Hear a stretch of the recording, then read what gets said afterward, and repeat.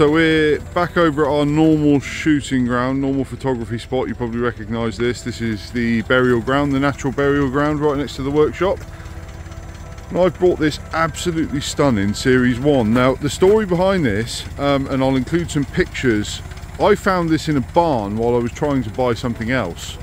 Now I don't really know a great deal about Series 1s, however I've always wanted one. So when I saw it, I initially was just goofing over it a little bit, because that's what you do when you see a Series 1. And you know, was chatting to the owner about it, had bought the other vehicle, and he suggested that he would part with it. And I thought, well, I've got to own it. You know, this is one of those things that, you know, I bought and just had to tick the box. I've never owned a Series 1, and ultimately in my mind this is where it all starts with Land Rover. This is a 1955 Series 1 86-inch wheelbase, so it's not the first Series 1. That started in around 1950, but this is probably one of the more unique ones, as the 86-inch wheelbase was only produced for 3 years, so a little bit more sought after, but very interesting all the same. So 67 years old, and as you can hear, it purrs away.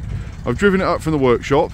This was a full chassis off restoration 8 years ago, so although the patina is still there, the bottom half of the body has been, well, reasonably well painted, I suppose, but it's been painted on the bottom half. The top half is as it was, in sort of a cream, unrestored. The wheels are unrestored, but the chassis and the frame are absolutely immaculate.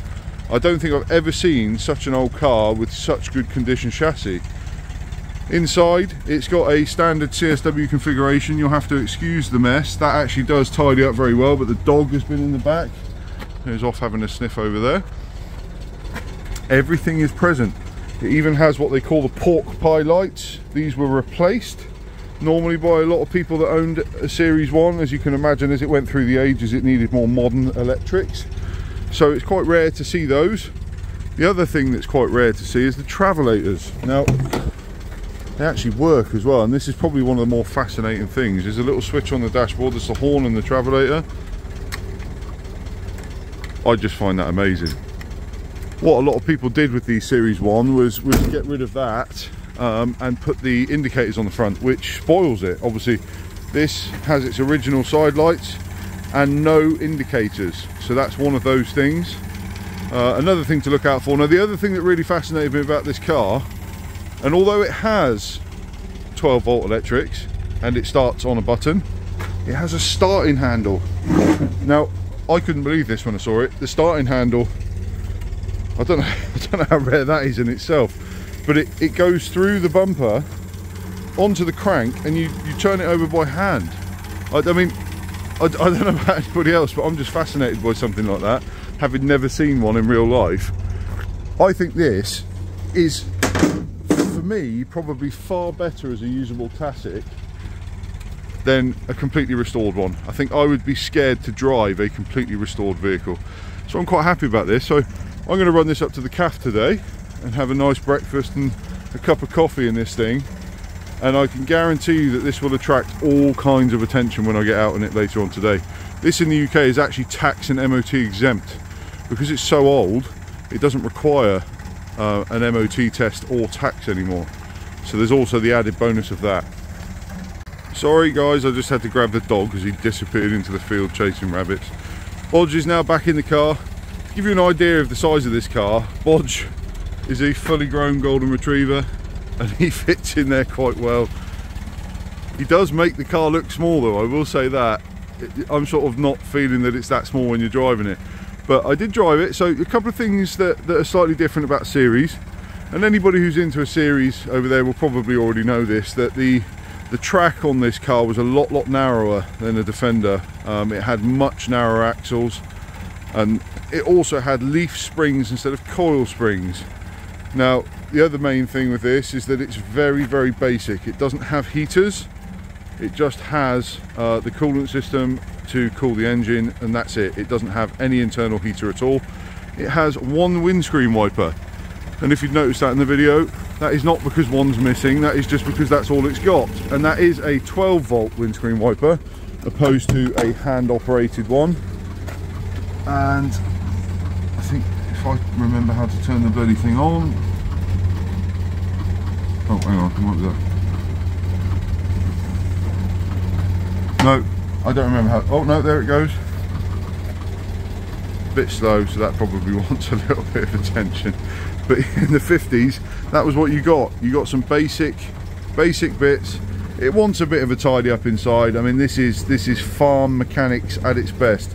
This spent a lot of years on a farm locally. We were offered the opportunity to buy this from the farmer directly, which was nice of him, but you can probably imagine this kind of thing has been maintained on a farm and just run around. I mean, they did tell me that they'd been using this vehicle quite regularly to run around the farm.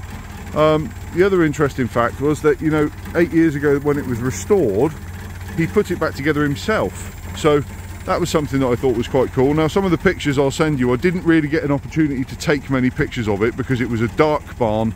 It was covered in scrap pieces of wood, and it was like the worst environment for taking pictures, but it was the most exciting barn find because I don't know what it is about a barn find, but an inch of dust on anything, for some reason, just does things for me on a petrol head level that other cars don't. So yeah, I was really excited to see this thing covered in dust. I wish I was around when they pulled it out, but what had happened was after we'd agreed the sale, they actually turned up with it the next day on a trailer, so I was a little bit upset that I didn't get to do any footage of it coming out of the barn, but you could probably gauge the idea of what it looked like from the pictures that I'll put up. But yeah, I initially just had to do the preliminary checks like everything, but we have a huge history pack for this, including all of its taxation life, and that's all of the discs that it had, as well as all the MOT certificates and bits and pieces that it's had over the year.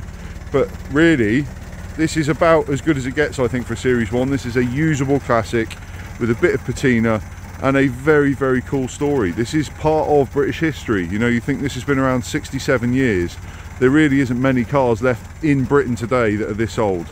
That it's quite frankly amazing. And I think it's the sort of thing that I'm more than happy to part with. I would really like for this to go to a customer that is going to appreciate it.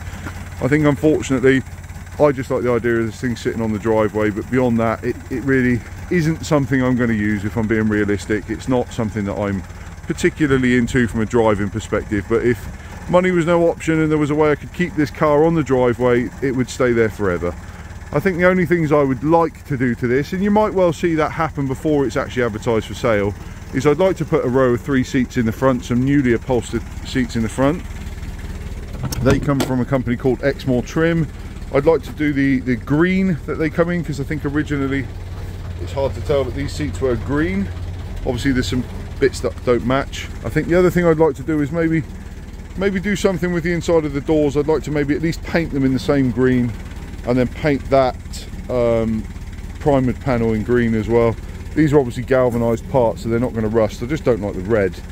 And then there was sort of talk about maybe painting the top and the wheels, colour match the wheels to the body in green, and then paint that in ivory white, just to tidy it up, as I think the bottom half of the body is in such good condition and the paint is actually so nice that it would almost look a little bit better, I think, probably more or closer to being restored looking. But I'm going to get off now, as Bodger's obviously getting impatient. I'm going to drive it down to the CAF. I'll try and get some footage of that if I can. But yeah, as you can see, it's just been sat here purring. This vehicle's actually covered 61,000 miles, which I find incredible. This car, as you can probably imagine, is a lot of fun to drive, but it's not the sort of car you jump in the motorway or jump on the motorway and hit 80 miles an hour in. You know, it's got a just over 2-litre petrol engine fitted with a 4-speed manual gearbox, sorry, and overdrive. So I mean, it probably gets up there. I'm about to try and find out how fast it'll actually go, but yeah, she just sits there and purrs. For something that had been sat in a barn for the past 2 years untouched, a fresh tank of fuel and a carburettor clean has done it the world of good. I hope you've enjoyed the very short story and uninformed story on this Series 1. I am doing an awful lot of research on Series 1s and just trying to get my head around all of the ins and outs of it. And if I find out anything interesting in the next couple of days, I'll add it to the video and come back to you. Guys, I just couldn't resist. I figured I would also just show the versatility of this thing. So other than a little bit of help with the lift, I had to lift the roof section off. I managed to get all of this off on my own in about 10 minutes. I've only taken the door off for illustration. I'm going to put it back on to drive on the road. As this is such an old car, it wasn't even fitted with seat belts as factory. So I've folded the windscreen down, taken the door off, and I'm going to take it up the road again. Having achieved 50 miles an hour in this thing, it actually does go at modern speeds as well. What a cool car.